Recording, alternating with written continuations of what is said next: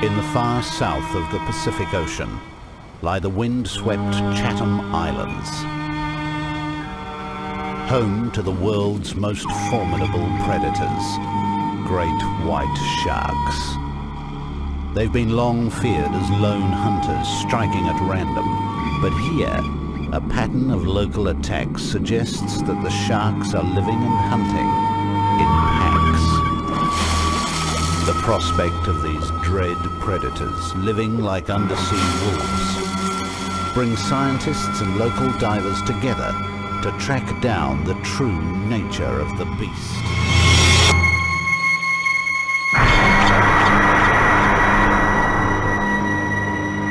Of almost 400 known species of sharks, the great white stands out, notorious as the ultimate killing machine, a roving oceanic assassin that attacks out of nowhere. Its reputation is built on 400 million years of evolution that has honed its senses and its biology. Most fish are cold-bodied, but the white shark keeps critical areas of its body warmed. Instead of being lost to the sea, heat generated by deep muscle activity is recycled and warms incoming blood, keeping the shark's core up to 60 degrees warmer than the water. It boosts the shark's metabolism like a turbo engine to give great whites 45% more power than similar-sized fish. Warming the shark's brain increases the capacity to process information from a battery of super sensors, such as a huge taste and smell organ able to home in on prey from a mile away, and a network of hair-lined canals sensitive to the merest vibration in the water. Electrical senses that can actually track the nerve activity of prey. The heat-assisted super senses make the great white a predator without parallel, and its warm body means it can thrive even here in the chilled South Pacific, where Antarctic currents make the sea especially productive.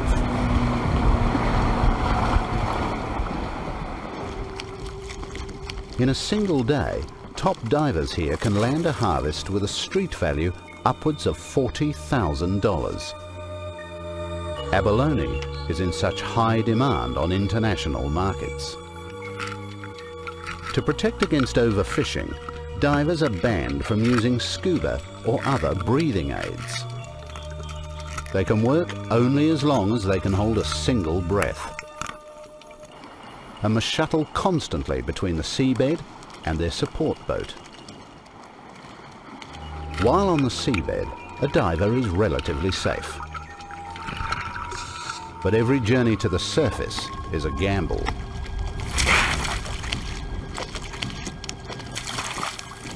White sharks typically ambush their prey from below, and a surfacing diver is a sitting duck.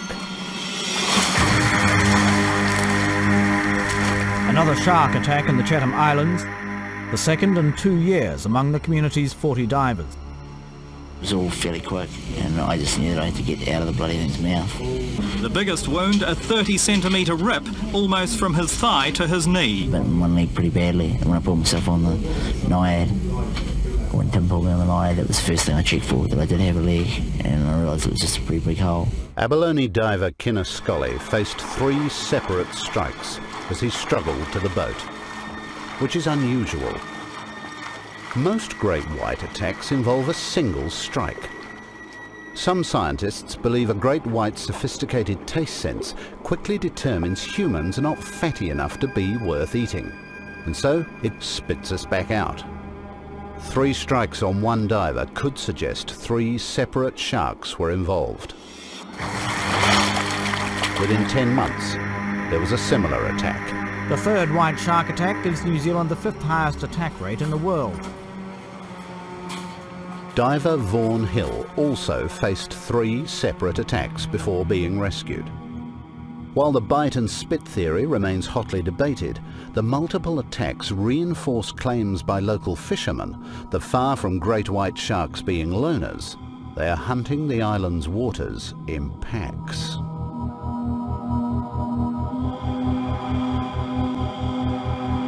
They say further evidence is provided by another pattern of terror that unfolds regularly on these remote islands. The Chathams lie 500 miles off the coast of New Zealand. They sit at the tip of a narrow finger of continental shelf, which protrudes into a deep trench used by many creatures as an oceanic highway from rich feeding grounds of the far south. Large marine mammals, such as these short-fin pilot whales, are able to make such journeys because of the concentrated fat in their blubber. Blubber stores more than twice the energy of fish flesh, and white sharks are known to feed on dead whales. But some island fishermen argue that sharks do more than scavenge. They say the sharks work together to herd healthy pilot whales into bays, running them aground in hundreds. Mass whale strandings like this one are a tragedy played out every year on beaches around New Zealand. For now, scientists can only speculate on the reasons, but fishermen say bite marks provide evidence of attack by numerous great whites. The idea of white sharks deliberately working in packs to herd whales is dismissed as pure speculation by many scientists who say it suggests cooperation far beyond anything white sharks are capable of. But others concede it might be possible that a pod of whales in unfamiliar shallows could be confused and panicked by great whites gathering in hope of a feeding opportunity, thereby driving the whales ashore. But the suggestion great whites may work together like a pack of undersea wolves raises questions about the risk Chatham Islanders take in diving without protection.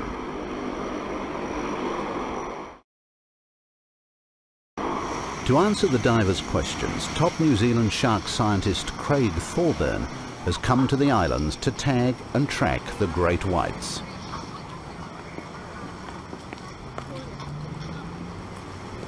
He's brought with him nearly a ton of equipment for an expedition that will take several months. Craig will seek the help of attack survivor Kinner Scully in a hunt for creatures that nearly ended his life. Just finding the sharks is going to be a major challenge.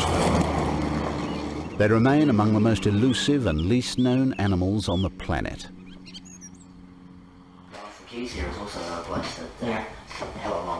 Craig's plan is to search close to seal colonies until he locates sharks he can tag. So seal colonies decent? If he can tag several sharks with radio transmitters and then track them, Craig hopes their behaviour will reveal whether they do hunt in packs.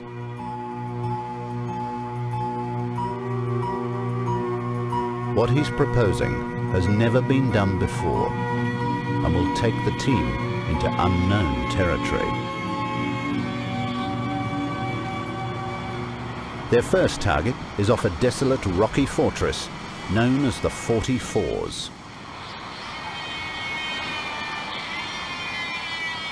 It is a staging post for legions of ocean wanderers, including one of the world's largest colonies of royal albatrosses. But the team is more interested in the island's huge colony of seals. Young seals have exceptionally high levels of blubber that may tempt adult white sharks.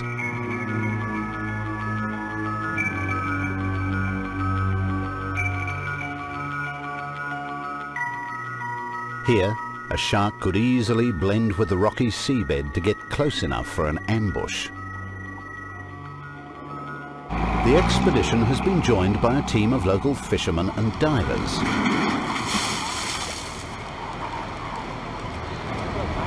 They use the tried and proven method of chumming with fish offal to create a scent or burley trail to bring the sharks to the boat. If a shark gets close enough, Craig will use a barbed tag to attach a sonic transmitter to its back.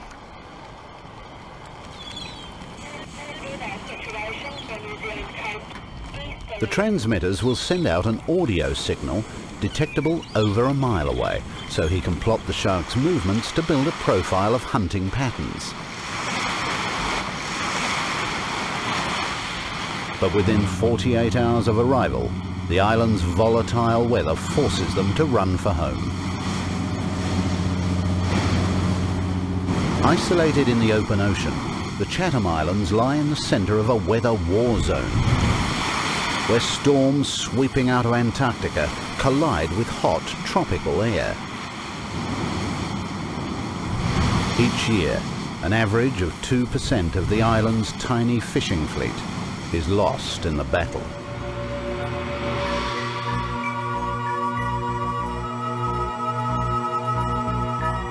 Struggling against the weather, it takes 6 weeks for the team to search each small island that has seal colonies.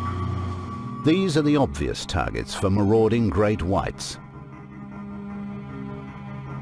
Yet, there's not a sign of a single white shark near any of them. Finally, the weather eases enough to allow the team to get to one last location, the low-lying Star Keys. They consist merely of a series of reefs that just break the sea's surface. But they're home to one of the largest seal colonies in the islands, and should be an ideal hunting ground.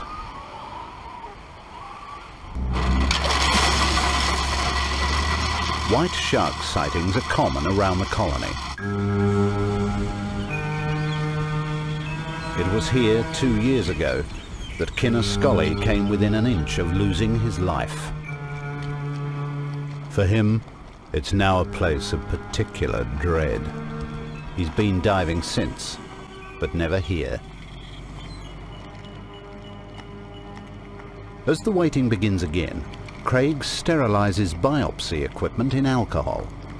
As well as fitting identification and tracking tags, he's hoping to take DNA samples that may reveal family links among the sharks and help determine whether they're migratory creatures or permanent residents. So much of the nature of this beast remains unknown. Then, after 6 weeks' frustration, success.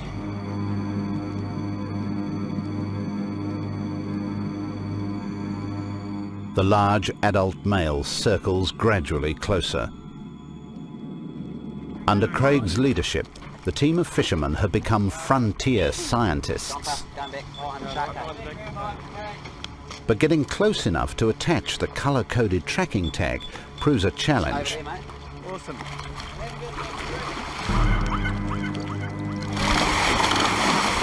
The shark takes the bait, but eludes the tag. However, as he disappears, a second larger male arrives Right here. and noses straight at the boat. And this time, the tag finds its mark. Craig has gone face to face with many sharks, but this will be his first ever encounter with a great white. Both sharks are huge adult males. But are they the mindless monsters of folklore, or cunning pack animals that hunt like wolves? Their warm bodies give them a metabolic rate probably closer to that of mammals than of fish. But does it also make them intelligent enough to hunt as a team? Then a third shark approaches, larger again.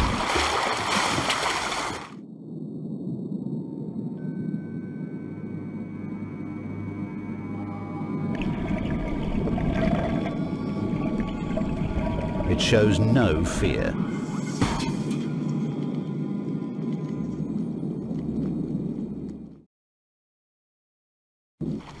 With 3 sonic tracking tags in place, the team prepares to go after DNA samples. It will be possible only as long as the sharks remain tempted by the baits. But there seems little concern. Even as the lance that would take the tissue sample is being prepared, more sharks have shown up. They now have 6 huge sharks around the boat. All are large, mature males, a pack by almost any measure. The sonic tags reveal they are tracking up the Burley Trail, making erratic circuits seldom more than 100 yards from the boat or from one another. While the sharks are around, it's vital to gather all possible information. And that's best done underwater. Hey boys, I got my lucky weight on. Right, it'll be shark proof. Right? So Kinner will join Craig in the cage. Video footage will help to piece together the truth of the shark's behaviour. But the last time Kinner saw a great white up this close, he was in its jaws. This one is 18 feet long, bigger than the one he knows attacked him here 2 years ago. Now, seeing so many supposed solitary animals together, Kinner is convinced that he was the target of 3 different sharks. It's rare to see one male great white of this size. To find 6 huge males in one place challenges much of what we thought we knew about these sharks. It's another boy. Sure. Conventional belief is that they are territorial animals that only cross paths incidentally. There it is, back of the boat, swimming around the shark cage. So when the Chathams offers abundant feeding choices, why are they all at this one place? Come on, people, come on, come to Papa. I only want to spin you. Good girl, good girl. Hey, you want a kiss? Oh, you're lovely. The answer could come from DNA.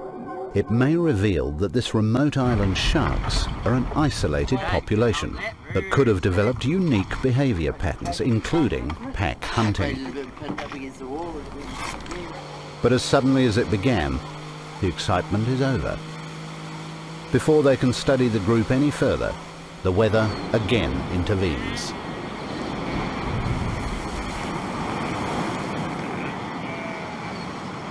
Trapped indoors now, week after week, the team can only go back over their findings. Their tracking data and the images caught by their underwater cameras reveal a remarkable story. Finding 6 male sharks together, rather than spread around the island seal colonies, defies popular belief that white sharks are solitary creatures. It would seem to reveal a level of group behaviour scientists worldwide are only just beginning to suspect. The implications are as chilling to Kinner as the memory of attack. The scent trail could have drifted only a few miles from the boat. The sharks must all have been in the area already. It may just be a chance gathering, but it could also mean the sharks are working together. To find the seas they work are stalked by packs of killers is the last thing Kinner and the local divers want.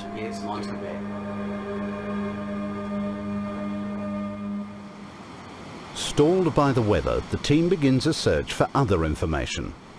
The shores of the main island's lagoon abound with fossilized shark teeth, stained black by peaty soils.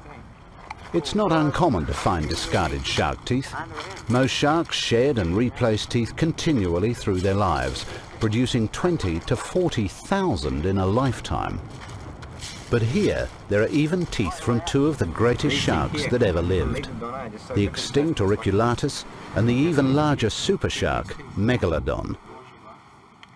Some argue that the great white shark these jaws came from competed directly with Megalodon. But while it made the great white look like a minnow, giant teeth couldn't save Megalodon when oceans cooled, and the warm-bodied great white was left as the supreme hunter of the sea.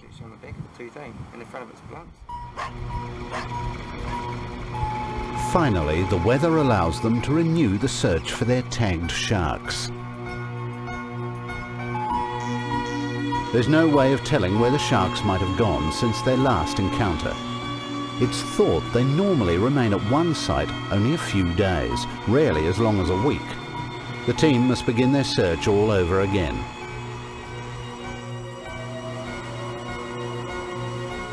If a tagged shark is within a mile radius, the hydrophone should pick up its signal.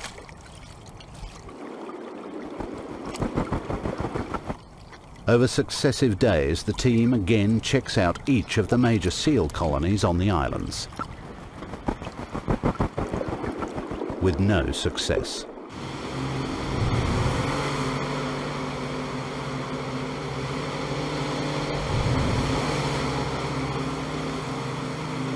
White sharks can cover 50 miles in a single day.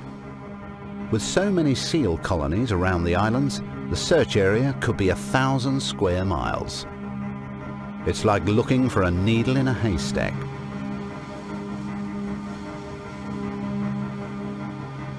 By the time the team returns to the Star Key reefs where they spotted the fish originally, there is still no sign of any of the tagged sharks. It appears the expedition has failed.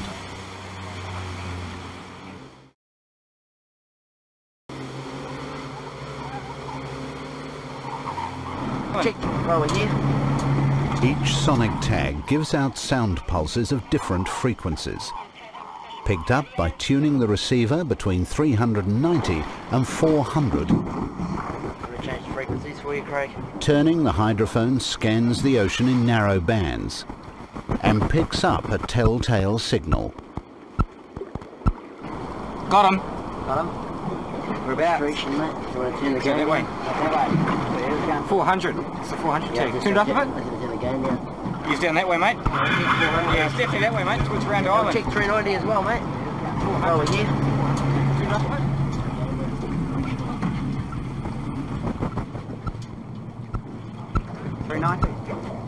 390's out that way. That's one I saw. 2 of the sharks at least are still here.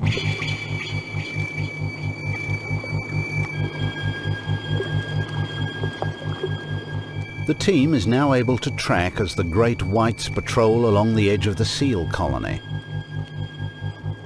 What's it now, Craig? Out the other side of the break, mate, to the right of the break. That's the strongest signal.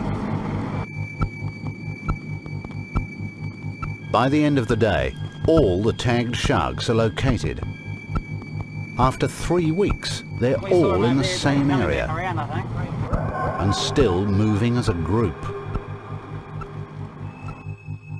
The signals reveal the sharks remaining within a few hundred yards of each other, patrolling an area where the reef drops into water 300 feet deep.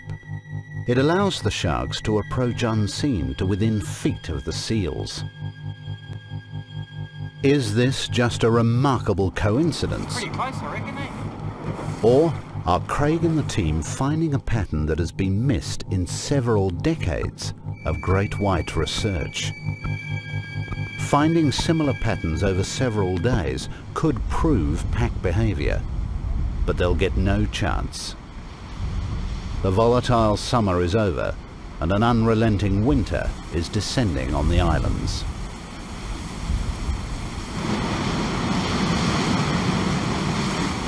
Craig and Kinner have come too tantalizingly close to a major breakthrough in white shark research to stop now.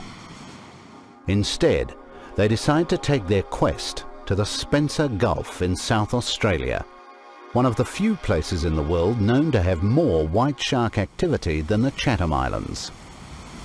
Easy access has made the Spencer Gulf the centre for some of the most extensive research on great whites done anywhere. Here, they'll be able to compare their findings with one of the world's leading researchers, based at Port Lincoln. This is a gateway to the Southern Ocean, and the base for a major tuna and abalone fishery. Unlike New Zealand, where fishermen are still allowed to catch a white shark a day, here, great whites are considered an endangered species and protected. But so are divers. Where New Zealand divers are forced to work without support, divers here are supplied with surface-fed air, hydraulically driven collecting cages, and heated wetsuits. Diving methods here changed around the same time as South Australia gave protection to white sharks. With the extra technology, these divers avoid spending time in the most dangerous zone near the surface.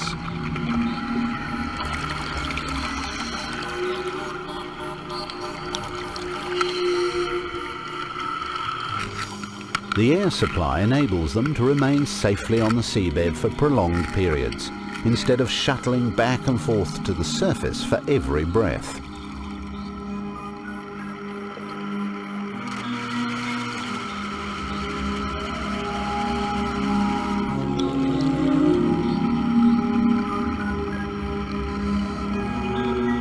Overfishing of abalone is avoided by limits on the amount of the shellfish that can be taken each season.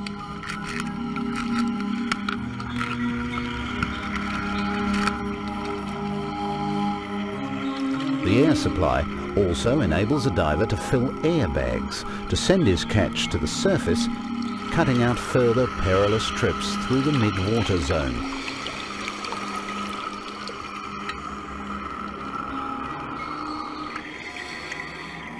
Forced to accept that they are in the shark's domain, Australian divers have found a way to work alongside them. Ultimately, protection for Kinness Scully and the Chatham divers may lie not in studying the shark's behaviour, but in changing their own. You had a good flight? G'day, how's it going? Mate. Pleased to meet you. At Port Lincoln, Craig and Kinner team up with renowned shark expert Ian Gordon and former game fisherman Rolf Zabatsky, part of a new breed of shark researchers. Weather looks pretty good, so I think the go is to try to get out there as quick as possible, get into the bay at North Neptune, see if we can get some burley out. In a decade of pioneering field studies, Ian Gordon has probably tagged and tracked more white sharks than any other man.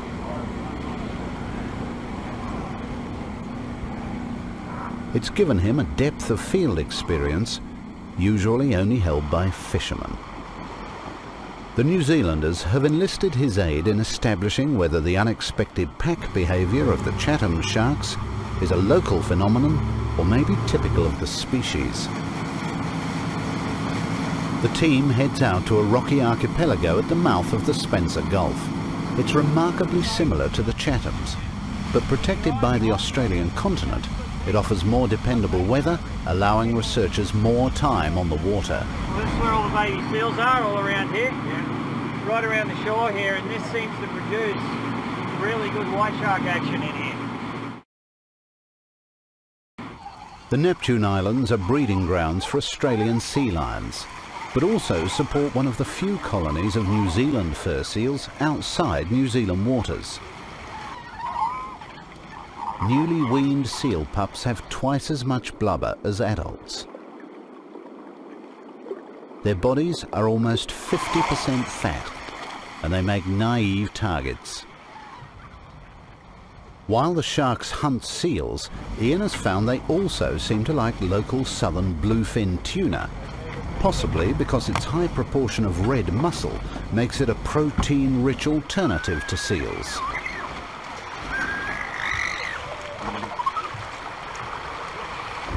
Tuna oil will also provide the basis for the burley, providing a scent trail that lingers in the water up to 3 miles down current. The very first thing the shark's going to notice is the smell from the oil slick. So the oil slick is the most important thing. That's the thing that gets out the furthest. But as the shark gets closer, you put other cues in there to create more interest for the shark as he comes.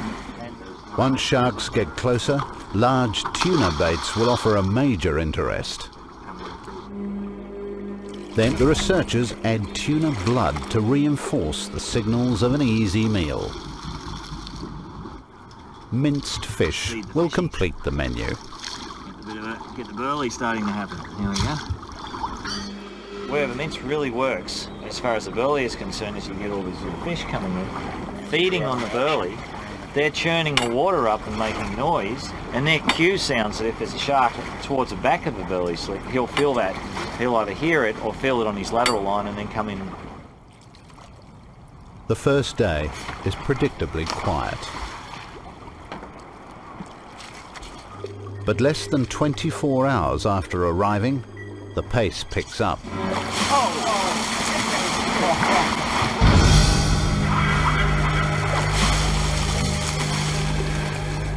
The ritual of shark tagging is almost second nature for Ian. He targets the base of the shark's dorsal fin, where the tag will be most visible later.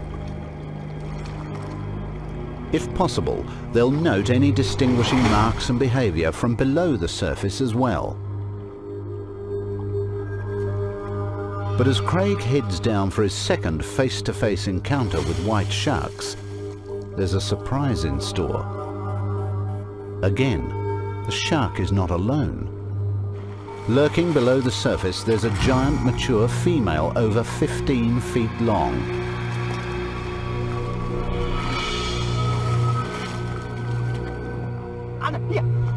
And she's accompanied by a group of boisterous adolescents that sweep into the boat fast and curious.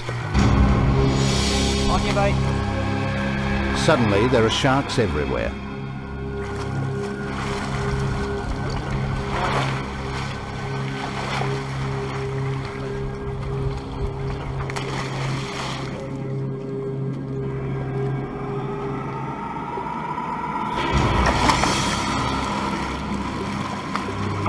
None of the animals appear to be carrying tags, so it's not a group Ian and Rolf have come across before, in spite of tagging over 100 animals off the South Australian coast.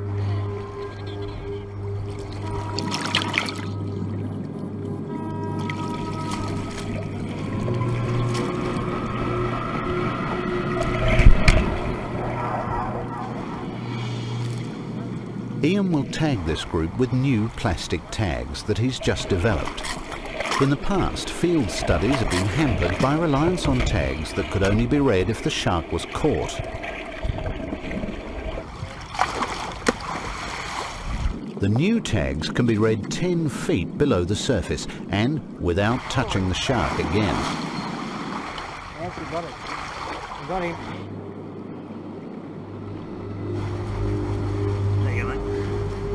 Other cold-water sharks are slow-moving and unaggressive predators. But as fast as they can get baits out, the shark they call Mitch shows up again to take them. Got bait, forward.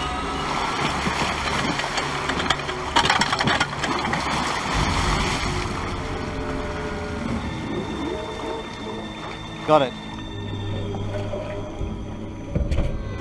At last, with a full belly, Mitch loses interest and the team's attention can turn to others.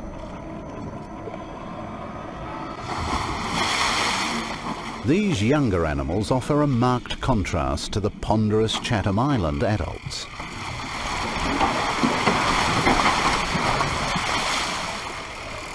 Oh, but you lost it again! But one they name after Kinner is of similar size and age to the others, yet of markedly different character.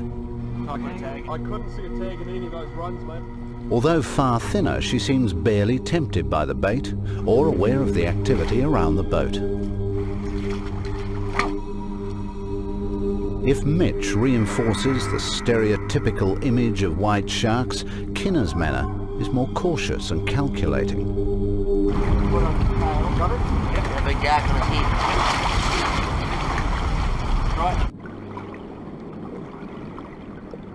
She may have fed recently or may be sick, but recent studies increasingly report that white sharks are selective about what they eat, and far from the mindless eat-anything machine of popular stereotype. It seems a radical new picture of white sharks is opening up. And the sonic tags Craig has brought promise to reveal far more.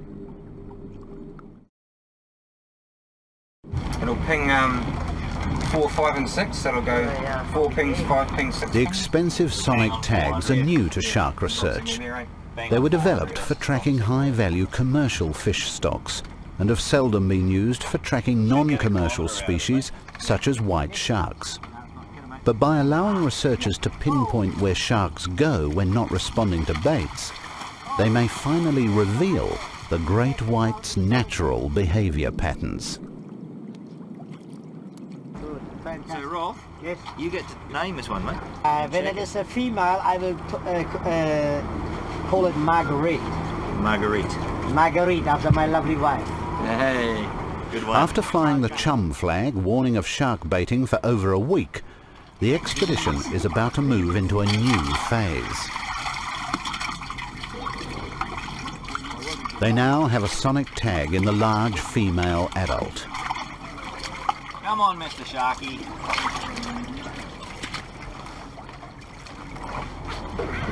Most of the tracking stuff that's been done in has been, like as soon as they put the tag in, they've stopped burleying, eh?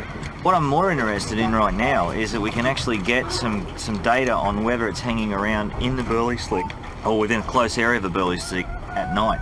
Yep. And I'm really keen on finding that out, you know, so then in the next couple of days, now we've got one, we can actually go and follow it as well. Yep. So that's even better.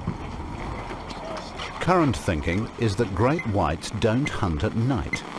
Now it may be possible to tell if Marguerite continues seeking baits or moves on to other activity. There's a listen. It's getting fainter, like she's swimming down the burley trail. Yeah, you can hear it quite clearly, but there's all of the static in the background. Yeah, it's going to get worse as we go into night, because the ocean will just come alive with... Yeah, all pistol shrimp and everything. It's really bad. Yeah, tracking. So you can really get a good scent of her, so she's obviously off the back there somewhere. Craig and Ian track around the clock, listening for a signal from Marguerite's sonic tag every half an hour. Medium, 164 degrees.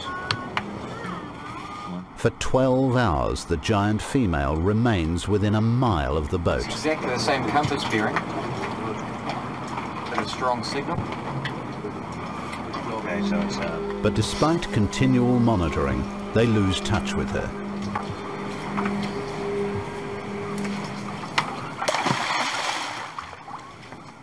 Certainly the scent trail is not holding her at all.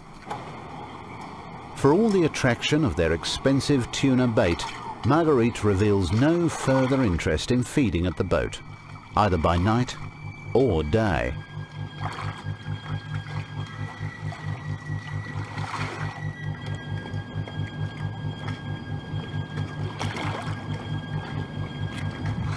Over 3 days she shows up in the bay in the hours before dawn, only to vanish again beyond signal range.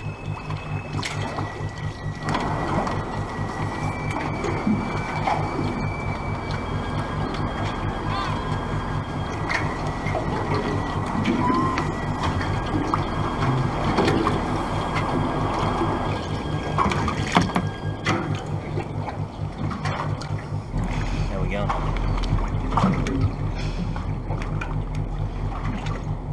Nothing there.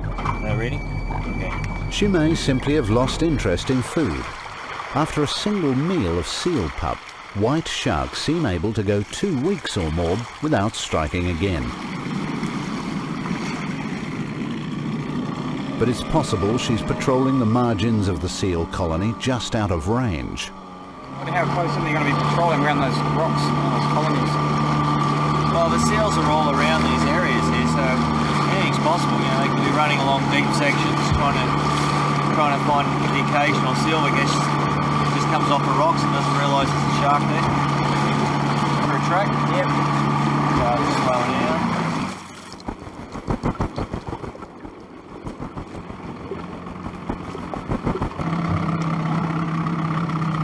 Nothing here either. Nothing.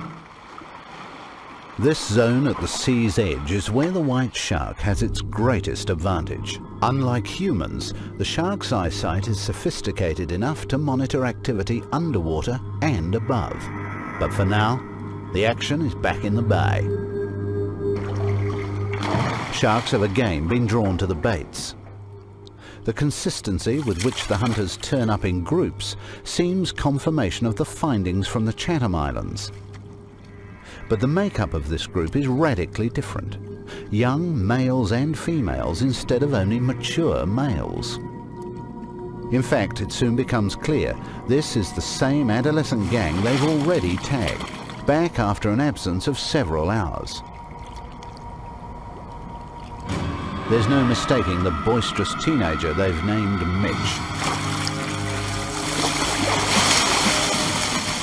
as aggressive as ever.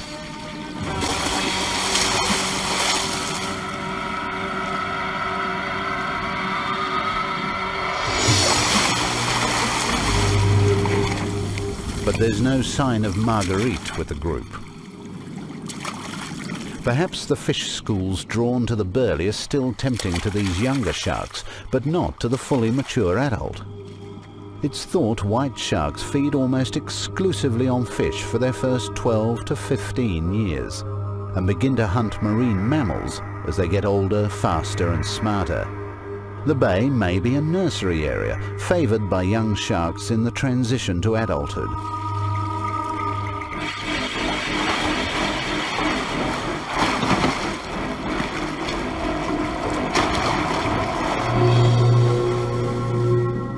The underwater cameras reveal other behaviour that supports the pack theory.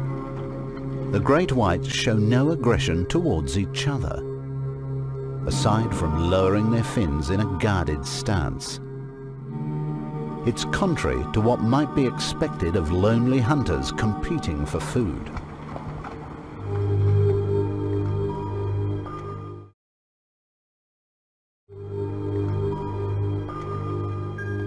The team continues the vigil into a fourth night, in the hope the adult female, Marguerite, returns and confirms her place in the pack.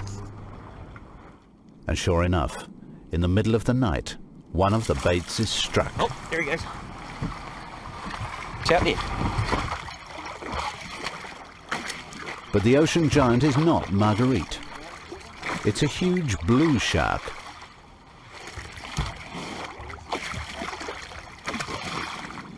As long as the great whites and the most abundant of ocean sharks. But although a match for a great white in length, the blue shark is a fraction of the weight and has none of the speed or power. Its cold body simply can't sustain the metabolic rate of the warm-bodied white shark. He really went for that bait. Marguerite and this blue shark are very different beasts. Come dawn, the team determined to find Marguerite. How about Marguerite?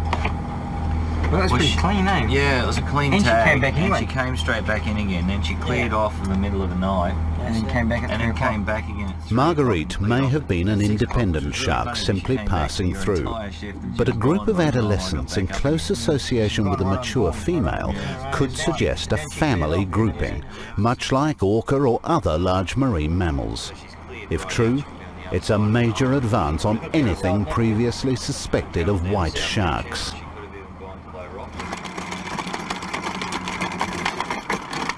To be sure, they'll have to confirm she is still around.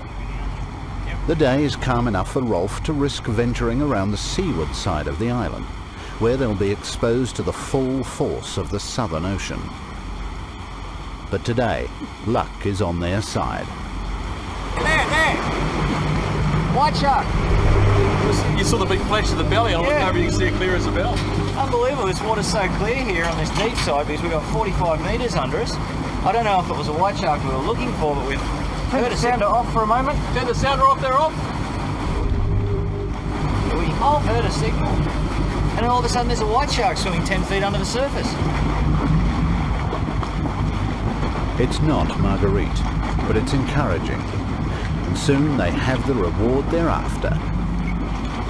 Got her! We got her! Next one.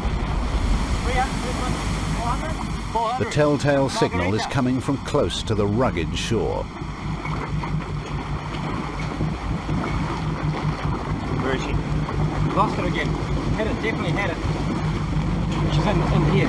It appears Marguerite may have gone around the next point, but the big female is there with at least one other shark. Found her, man? Found her? Yeah, up in a minute. All right. Let's see if we can find a bit closer in there, eh? Yeah. Bloody brilliant. Back of the island. The southern coast of the island is a precipitous wall of rock pounded by ocean swells.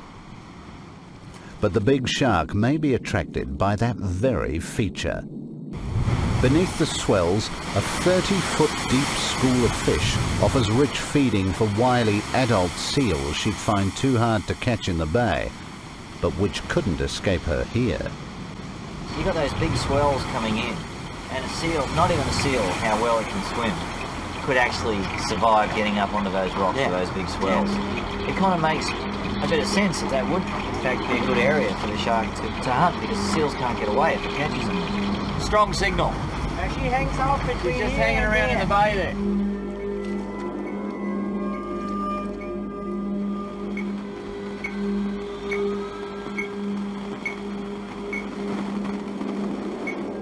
I lost her completely. Now she's come back strong. There must be a big wall or something in there that she gets behind. For 6 hours, they track Marguerite constantly cruising up and down the submarine wall in repeated sweeps.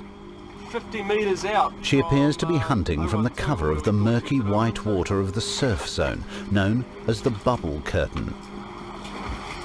She was heading over in that direction over there, was she? Yeah, she could have gone around the The tracking data indicates the shark is patrolling less than a mile of coast in what looks like a deliberate strategy. Again, it is where deep water takes her within yards of the shore. She is less than 2 miles away from the main group, always within easy reach and potentially constant contact. It's a remarkable insight into great white behaviour. Not only have they twice found white sharks apparently maintaining close social groupings, Marguerite's behaviour now resembles that of a matriarch with a pack of youngsters. As they return to the main bay, the remainder of the group is waiting. How's that? Get back into Shark Bay and drive over the top of one while you're finding a place to put your anchor. For 8 days now, the adolescent sharks have remained in the same area, seemingly not tempted by other large seal colonies further south. Yeah, just past us here.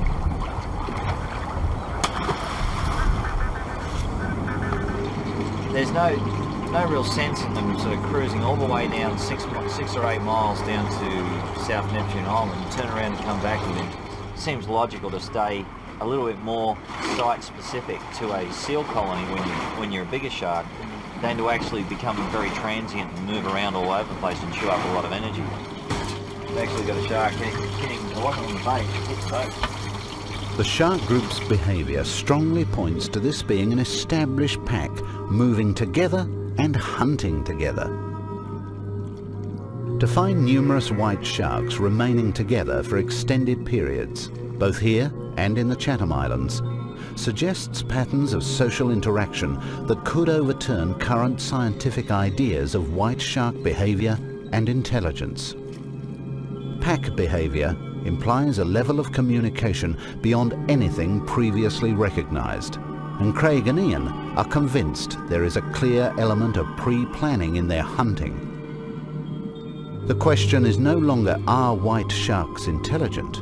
Only, how intelligent? The nature of science is to have an open mind, and as we find, like that would have been laughed down big time 3, 4, 5 years ago. Today, with what we've been finding lately, Nothing's impossible. All of a sudden, nothing's impossible. And with white sharks, one of their main prey items is actually marine mammal, and marine mammals are incredibly intelligent animals in comparison to the animal kingdom. So to be able to hunt effectively on those animals, which are supposedly one step ahead, they have to also have some pretty decent brain function as well.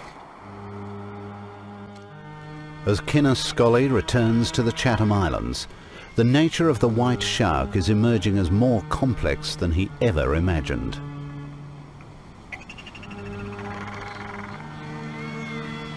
He can only hope local authorities soon allow divers access to cages and other protection offered in South Australia.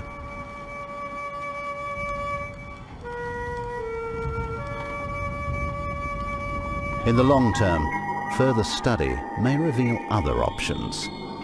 Like wolves, it is now clear white sharks have intelligence and definable strategies for hunting. In time, we may come to understand the ways of these creatures that work by strategy and find a way to live with them.